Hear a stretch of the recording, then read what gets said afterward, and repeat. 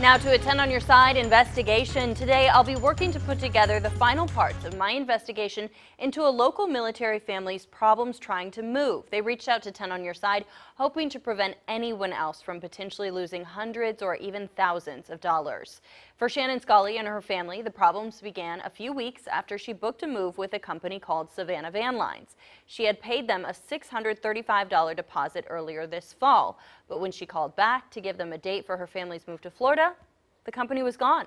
She couldn't get anyone on the phone, the website was gone, and the invoice even seemed to have disappeared from her husband's email.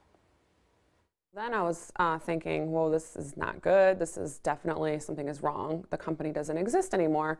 So then I did a Google search, Savannah Van Line reviews, and I found horrible reviews. I found some of those reviews and a lot more from the U.S. Department of Transportation. Starting on WAVY News 10 at 4, I'll tell you what happened with Shannon's case and how you can protect yourself when you move. My full investigation airs on WAVY News 10 at 6.